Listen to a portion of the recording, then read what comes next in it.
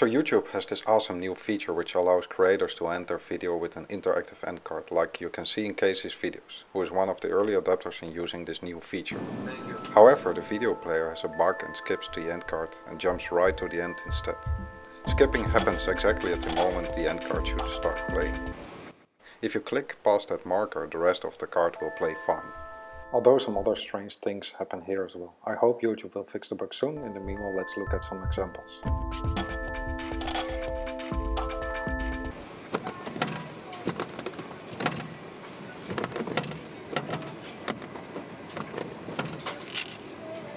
What is this?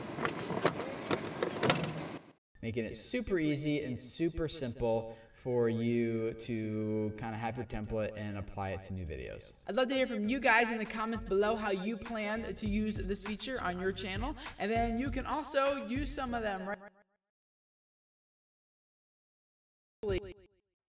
to grow your YouTube audience so that you can spread message, reach people, and hopefully change and impact their lives. That's what all this is about. So I'd love to have you subscribe, check those out, and I will see you guys again on Thursday for another tip video. See you then. Bye.